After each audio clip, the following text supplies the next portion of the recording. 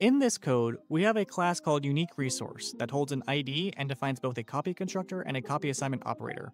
In test UniqueResource, we create resource 1 and then assign it to resource 2 and resource 3. Go ahead and think about what'll happen when we run this code, and I'll explain the result in a moment. Okay.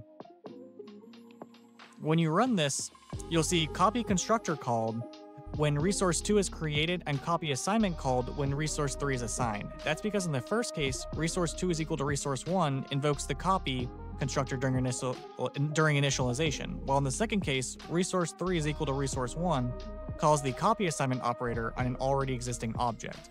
But here's the problem I have.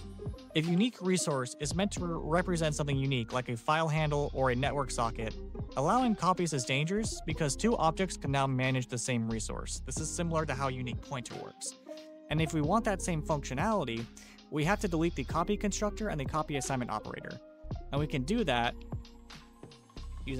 by doing this. And what you'll see